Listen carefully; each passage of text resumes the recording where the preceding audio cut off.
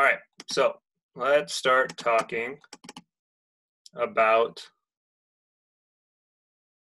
solvation and the factors that affect it, okay? So first of all, what is and I guess it's just solvation. I always like to say solvation for some reason. Solvation, okay? So solvation is the process of dissolving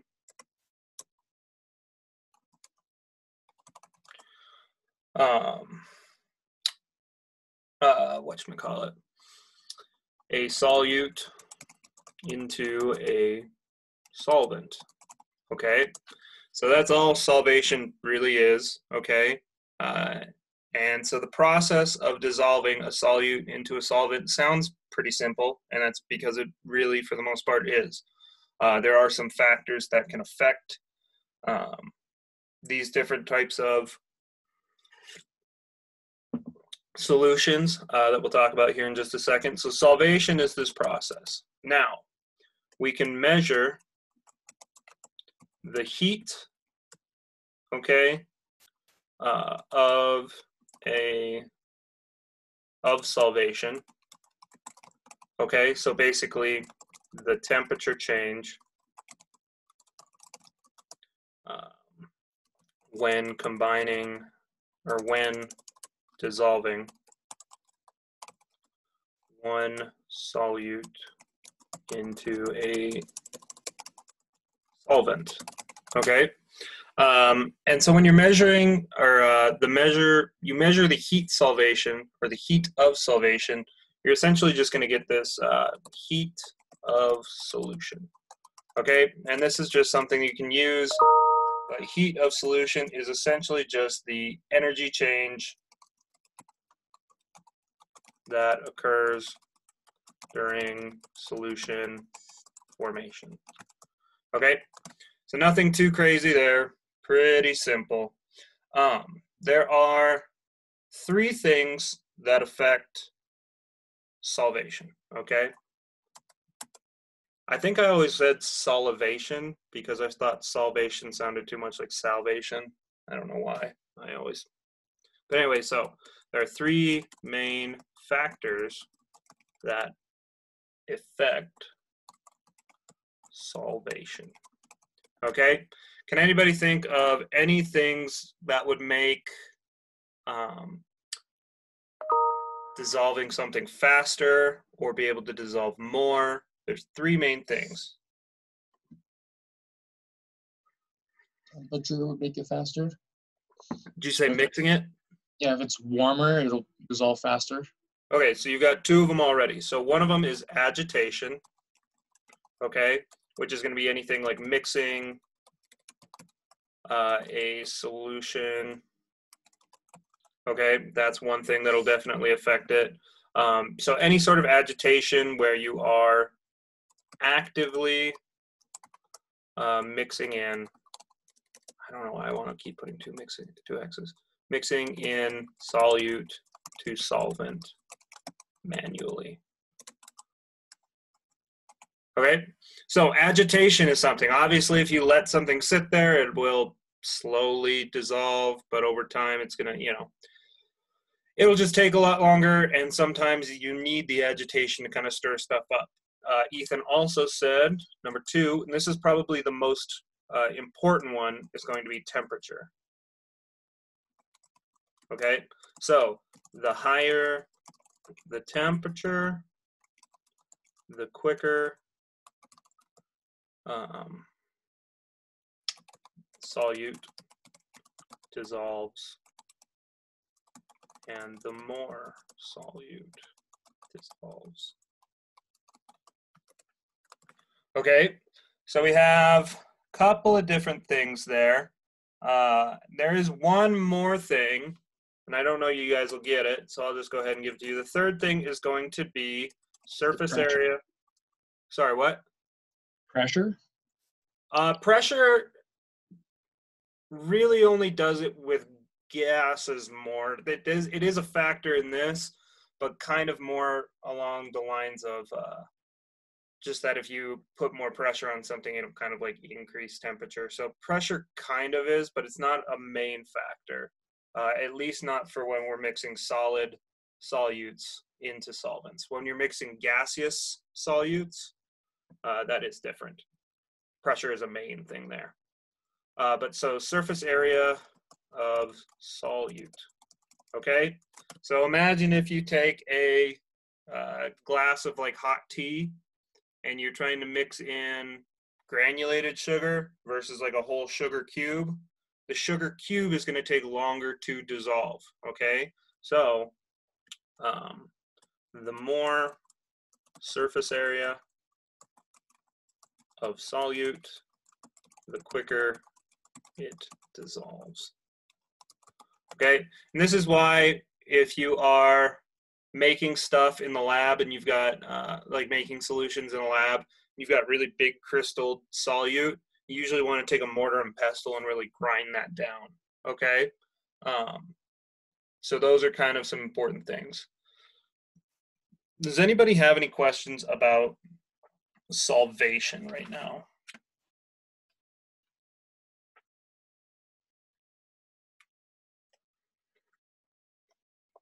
Cool. I'm glad that you guys don't. I think, not that obviously you could be not understanding this, but I think most of you guys are understanding this. I don't think there's any problem that any of you guys would have with any of this. All right. Is anybody like taking notes, or am I good to erase this? You're good. Okay, perfect. I'm going to go ahead and clear this then and start going over the next stuff. We're pretty much already halfway done. Okay, so there are, when we start talking about solubility,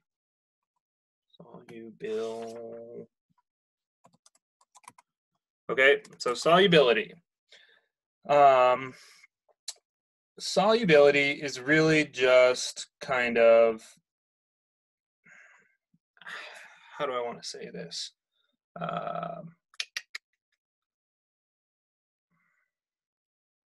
It depends on like the nature of the solute and the solvent. So when a solvent or a solute is added to a solvent, these particles, they all mix together. How do I want to put this? Solubility is basically just how much solute is able to be dissolved in a solvent.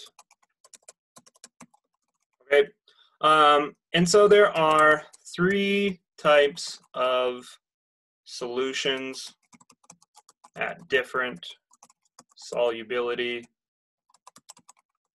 levels. Okay, and so our first type of solution that we're going to look at is an unsaturated solution. Okay, so an unsaturated solution is going to be on our first level of solubility. This is where, okay, essentially it contains less dissolved solute for a given temperature and pressure than can maximally, I don't know if that's a word, be dissolved. Okay, so basically, or another way to put that is contains less dissolved solute for a given temperature and pressure than can maximally be dissolved, or than a saturated solution. Okay, so essentially you can add more solute and it will dissolve. Okay, over here, the next one that we'll talk about is that saturated solution. Okay, this contains the maximum amount of solute or dissolved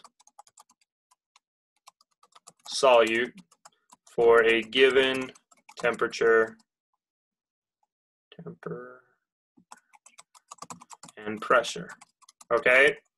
You cannot mix any more solute at, or you cannot dissolve, I should say dissolve, because you can mix.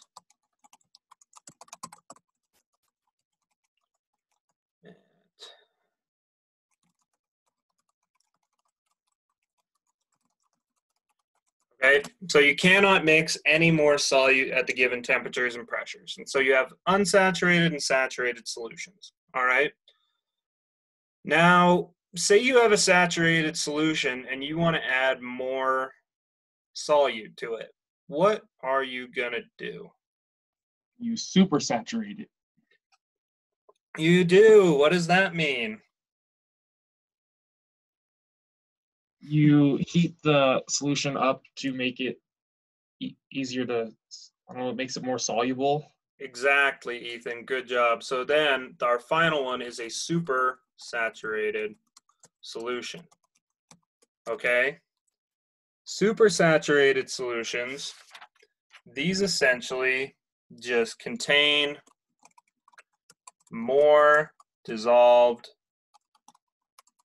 solute than a saturated solution at the same temperature.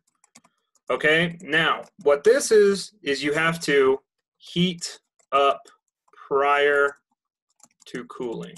Okay, so is anybody, so this is kind of one thing that I would do normally with you guys to kind of go over this stuff. I would normally buy like a pure leaf sweet tea, okay? And we'd look up how much sugar is in that, okay?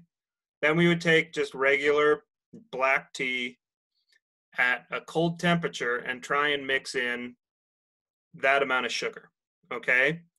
You cannot mix in that amount of sugar into a cold tea, okay, and have it all dissolve. You'll have a lot of granulated sugar.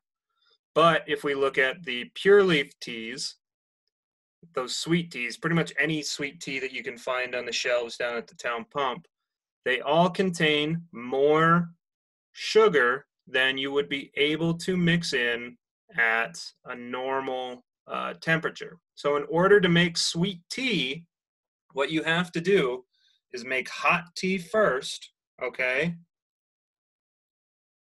Mix in more sugar than you would normally be able to mix in at a lower temperature, and then cool that down. Now, once you've already mixed in the sugar, okay, that is going to cause that to be super saturated, okay?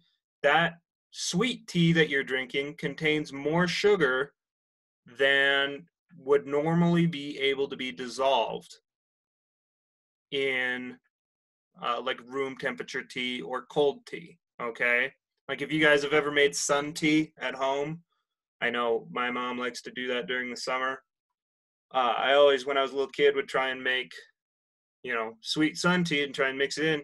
That stuff hardly dissolves any sugar, and I was always left with just a mess of sugar down at the bottom of the cup, okay? So the hotter the solution is, the more you can dissolve. Then when cooled, solute remains dissolved. Okay, so essentially it's cheating. When you're working with saturated and unsaturated, you're working at the same temperatures. But with supersaturated, you need to heat it way up, all right? So you heat that way up, then you mix all that solute in, and then you'll cool it down, okay? Is there any questions about any of that?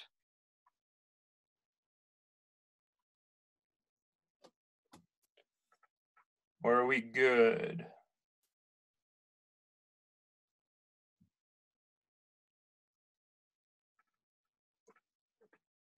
Cool. If we're good, I'll go ahead and erase this unless, Carly, are you taking notes still? I am, but I just took a picture of it, so you're good. We're good. Here, you can take a second. Just finish it up. Let me know when you're done.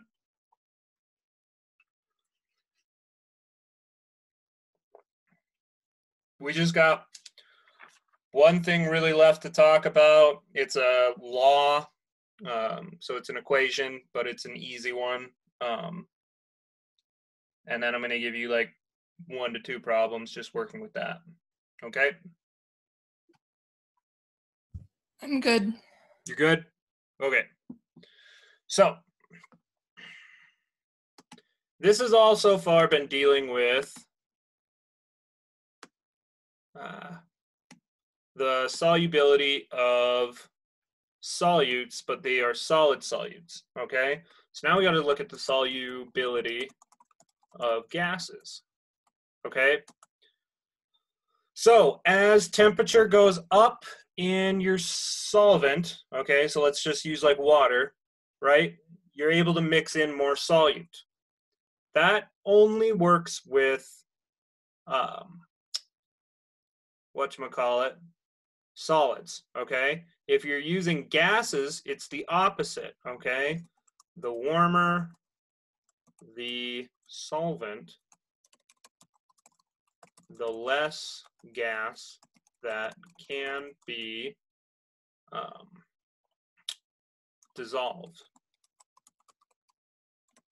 into it, okay? So an example of this, in biology last year, we learned about like carbon sinks and carbon storage. The ocean is the world's biggest carbon sink. It stores more carbon than ever, or than anything else. However, as of recently, it has started to be able to hold less and less carbon. This is due to the fact that the oceans are just getting ever so slightly warmer, okay? The warmer they get, the less carbon dioxide they can hold, and the more carbon dioxide that gets released into the atmosphere, okay? And so that's just kind of an example of this. You can look at any gas falls into this, and this is because as you add more kinetic energy, okay, and remember you're adding kinetic energy whenever you add thermal energy to a solvent, you give gases more energy to escape, okay? So it allows them more energy to escape the solvent, all right? So are there any questions about that solubility of gases right there? Because if not, we will talk about our law now, okay? The main thing that allows you to, so the main factor that allows you to dissolve more gases into a solvent is pressure. Okay, so Ethan, this is where pressure comes in. So when you guys open up like a soda or something like that, you can hear the carbonation, right? You can hear that. That is the dissolved gases escaping the solution because you have relieved the pressure, okay? If you leave something that is carbonated overnight, you'll come back and it'll be flat, okay? So that means when it's flat, essentially it has removed most, if not all, of the carbonation. So all of the dissolved gases are no longer in that solution, okay? Does everybody know what I'm talking about there?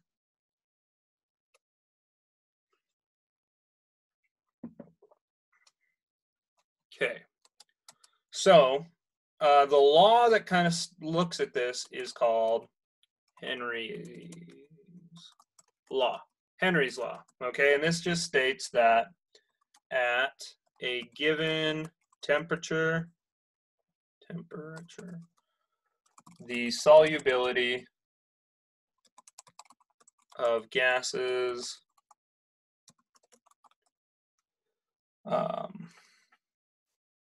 in a liquid is directly proportional, not directly proportional to the pressure of the gas above the liquid. Okay, and so all that really looks like Henry's law, okay, is going to be S, and I'll put these in parentheses, S1, which stands for solubility, okay? Solubility 1 divided by pressure 1 is equal to solubility 2 divided by pressure 2, okay?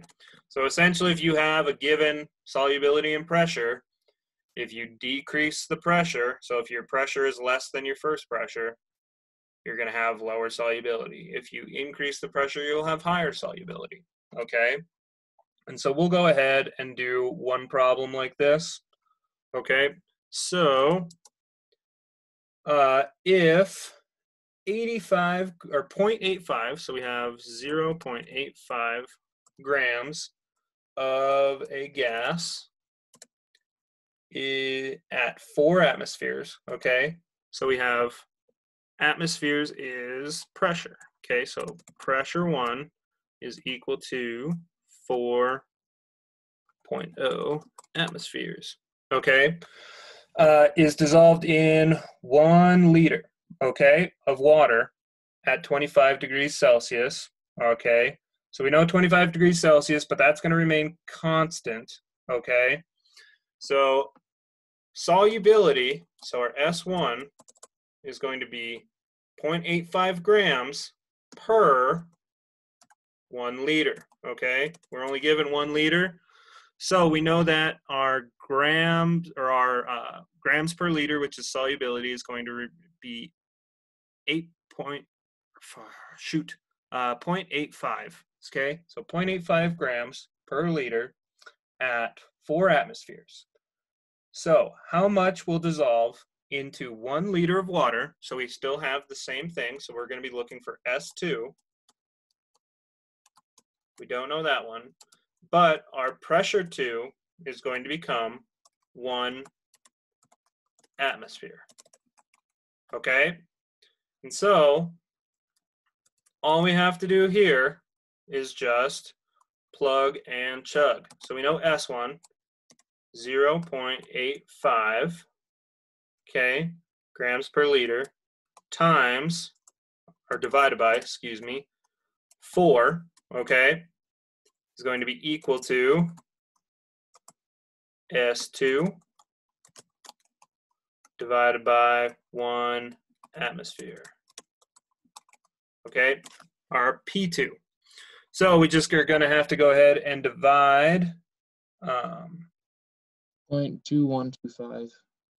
0.21, well, yeah, 0.2125, but since we're given, this is going to be 0.40, okay.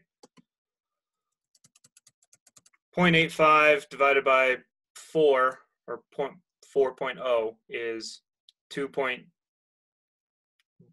What did you say, Ethan? Or 0.2? 0.215.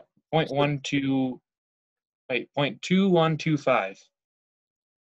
All right, I'm going to just go ahead and go with that because it sounds like those are the first 2 numbers. All right. Yes. So that, okay, essentially equals S2 divided by 1 atmosphere, okay? Then you can multiply both sides by 1, and it's just going to be the same thing. So S2 is going to equal 0.21 grams per liter, okay?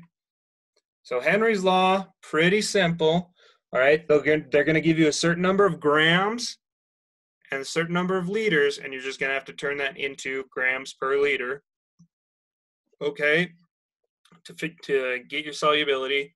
And then they're going to give you a pressure, and then whether they give you another pressure or if they give you another solubility, you'll just have to figure out the other answer, okay?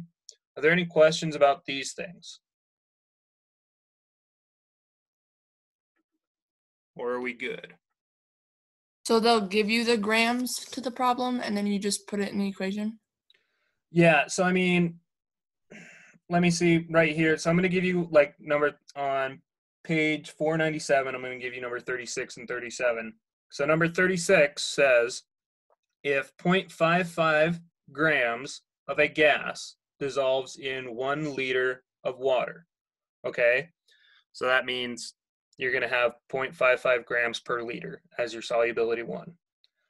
At 20.0 kPa, so 20.0 kilopascals, that's your P1. So you already have your S1 and your P1. How much will dissolve at 110 kilopascals of pressure? So then it gives you your P2, so all you got to solve for is your S2, okay? So that one's pretty easy. Then 37, a gas has a solubility of 0.66 grams per liter at 10 atmospheres of pressure. Okay. What pressure on a 1 liter sample that can, or what is the pressure on a 1 liter sample that contains 1.5 grams of gas? Okay. And so then that gives you your S1 is 0.66 grams per liter. Your P1 is 10 atmospheres. Your S2 is 1.5 grams per liter. And then you have to solve for P2, okay? So there's a little bit of like, sometimes you have to turn grams into liters, but for the most part, it's pretty simple. I can obviously answer any questions you guys might have about that.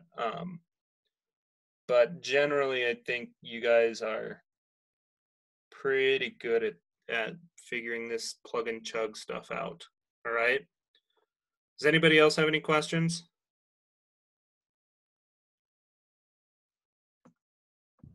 What page did you say that was on? I'll go ahead and so it's page 497. Okay. Go ahead and stop. So now type it over here. 497, pay or 36 and 37. Okay, and then Joe, Anthony, Kyler, I'll send you guys the questions in a email. So just 2 problems is all it is. Just 2 problems. I mean, really, I'm not that worried about this stuff. I think you guys understand the concepts of dissolved or saturated and unsaturated solutions. I think you guys understand this stuff. I just want to check, and I don't need you guys to do more than just 2 problems. So just do those 2 problems, and we'll be good to go. Okay. So let me go ahead and type this out. Joe, Tyler, Anthony. Okay. And if you don't have any questions, so again, 497, 36, and 37. You guys can go ahead and log off and start getting to work on those. And if you guys have any questions, feel free to email me. See ya. All right. Adios. Yeah. Bye. Bye. See ya. See ya.